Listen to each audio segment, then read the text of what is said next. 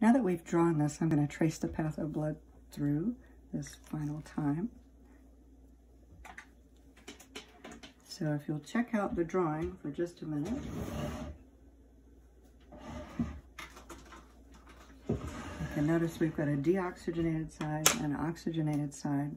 Let's come in on the deoxygenated side. We're going to come into the right atrium. We may only come in upstairs in the heart. So we're coming in through a superior and an inferior vena cava.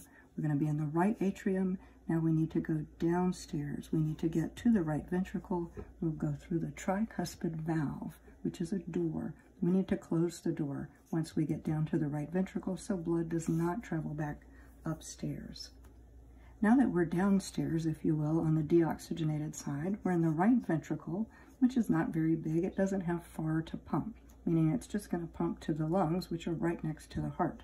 So it's not very big. We don't want to overpower the lungs.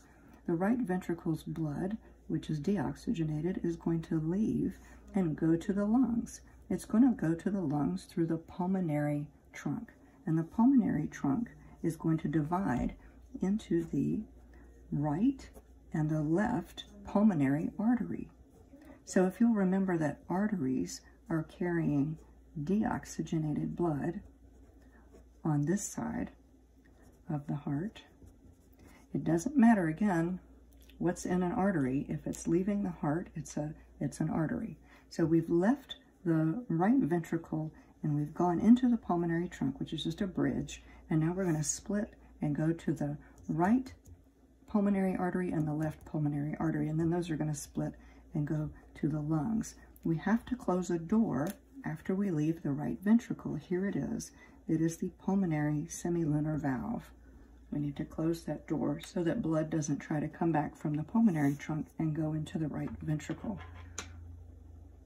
We've got oxygen. We've been to the lungs. We've got oxygen. We need to come back into the heart. We can only come in upstairs. Let's look at the left side. This is the larger side of the heart. It has more to do, meaning that it has to pump further than the lungs. It's going to pump to the entire body. So let's come back in through the pulmonary veins. There are 4 of them. 1, 2, 3, 4. The 4 pulmonary veins, 2 from each lung, will come into the left atrium with their oxygenated blood. And now we need to get that oxygenated blood downstairs or down to that big left ventricle. We're going to go through this door or this valve called the bicuspid valve.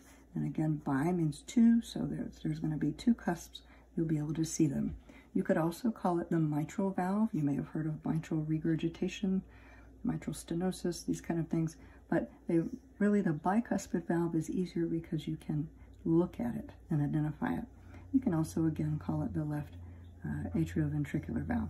We'll just call it bicuspid for now. We need to go down with our oxygen into this big left ventricle. Once we're down here, we need to shut this door behind us. And so we're going to shut that bicuspid valve, and now we're in the left ventricle. We have lots of oxygen.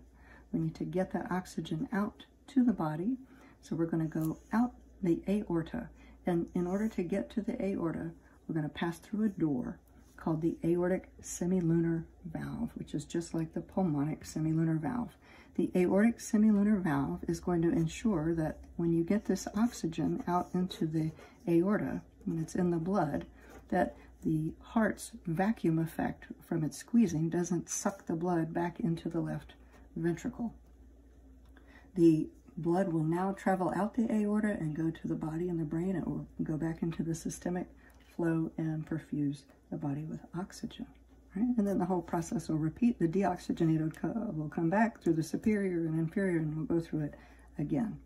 Right? The connection between these 2 sides, if you're thinking about these 2 sides as a duplex, the right side of the duplex has deoxygenated blood, the left side has oxygenated blood.